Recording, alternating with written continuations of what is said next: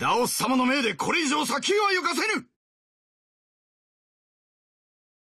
やっやっやっほっあったまれ。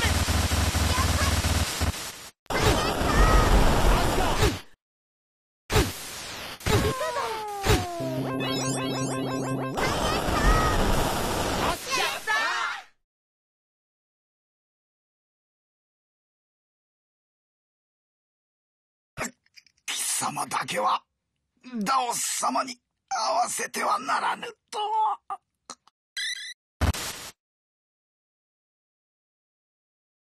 何？ペンダントが光ってます。今のマナだったんだ。どうなってるんだ？時間転移が始まる。つまりロディはそのペンダントを使って時間転移してるってこと？多分あの魔物が投げつけたのはマナの塊だったんだ。いつもなら好きな時間に行けるけど、こんな急にマナを吸収したらうまく制御できない。別の時間に飛ばされてしまうんですか？だね。どっかにね。なんでだよ、ダオス。ロディ、そのペンダントを離して！そうだ、ロディ、早く！それはできない。これは大切なものだから。そんなことを言っている場合か。いたぞ、奴らを排除しろ。何よ、